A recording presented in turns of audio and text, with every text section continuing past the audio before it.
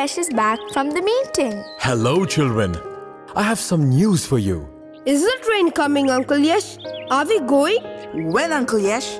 When are we leaving this place? This is a question I cannot answer. The time and hour is not known. Huh? But we are asked to be ready to break camp any time of the day or night. The alert starts from tomorrow afternoon. But how will we do that? How will we go to the forest to collect fruit and firewood? Well, we need to do that tomorrow morning. Do not be anxious about anything. Do you remember what I told you about the birds and the flowers? Our God will provide. This state of alertness is a good eye-opener for us. Do you know why? No. In life, we are required to be watchful because we don't know the hour or day when our Savior will come again. Just as we will be making ourselves ready for the call to break camp, we need to be always ready to answer the Father's call. And what is the most important truth to remember? We need to remember that this world is not our permanent home. But does that mean we should stop eating, drinking, working or playing? Not at all. But we should not be attached to the material things in life. We should learn to use things and love people and not the other way around. You're so right, my dear friends.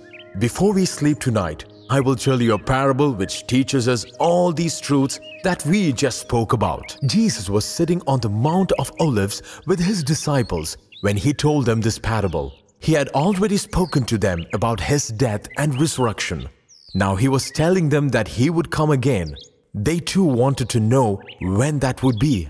Like you, John.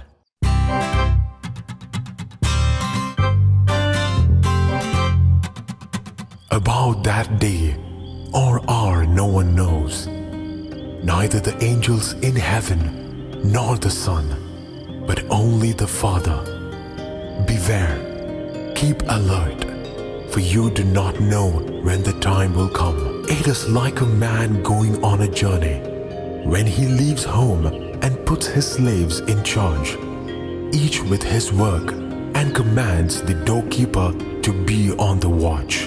Lord, are you telling this parable for us or for everyone? Who then is the faithful and prudent manager whom his manager will put in charge of his slaves to give them their allowance of food at the proper time? Huh? Blessed is that slave whom his master will find at work when he arrives.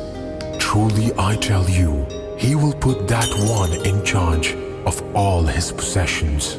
But if that slave says to himself, "My master is delayed in coming," and if he begins to beat the other slaves, men and women, and to eat and drink and get drunk, the master of that slave will come on a day when he does not expect him, and at an hour he does not know, and will cut him in pieces and put him with the unfaithful.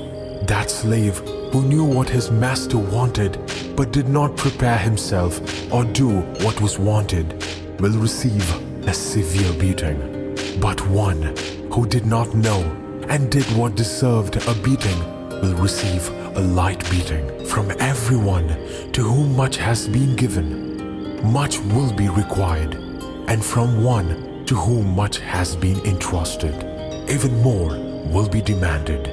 Therefore, keep away, for you do not know when the master of the house will come, in the evening, or at midnight, or at cockcrow, or at dawn, or else he may find you asleep when he comes suddenly. And what I say to you, I say to all, keep awake.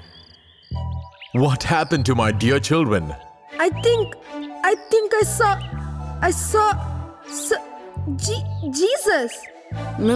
Me too. Praise God. I don't think I need to explain to you. Jesus is the Master and we are the servants. We are all called to know Him, love Him, and serve Him.